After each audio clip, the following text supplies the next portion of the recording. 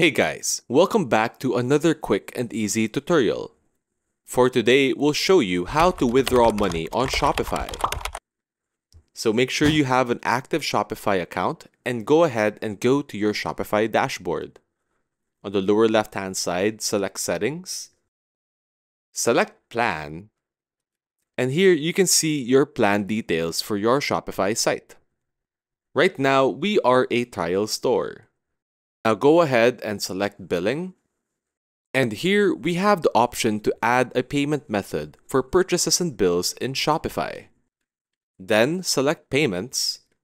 Verify that we have a PayPal account linked to this Shopify website and that it's active. So for now, we can see that we have our products list. Select Products and we have an active product, for example, these AirPods.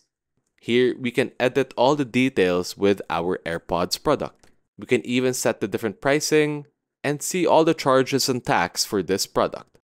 Now, the thing is, we're a trial account, so the AirPods products doesn't really have any sales right now.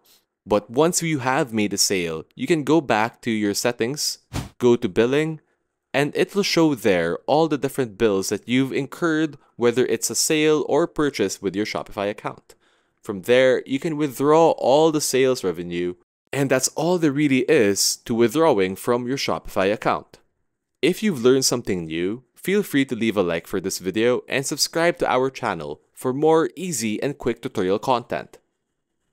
If you have any other comments or queries, feel free to leave them in the comments below, and we'll see you guys in the next one.